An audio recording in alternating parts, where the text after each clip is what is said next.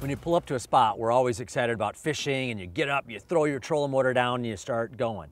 Now, one other thing to consider is how you put your big engine behind the boat. What I do is I turn my big engine like that so it's faced towards the shallow side where the weeds are on this side of the boat. That way, as I go down the area with my trolling motor, it's going to naturally correct. If I get off the trolling motor, it's going to back the boat off. It will allow me to track better in the situation. It could be there's big wind and you're fishing a spot, so you want to think about how do I need to position that big motor in the back, my big Merc, to use it as a rudder to help with the drift or help move down the shoreline. So depending on how you're fishing a spot, adjusting your big motor can be just as key as adjusting your trolling motor.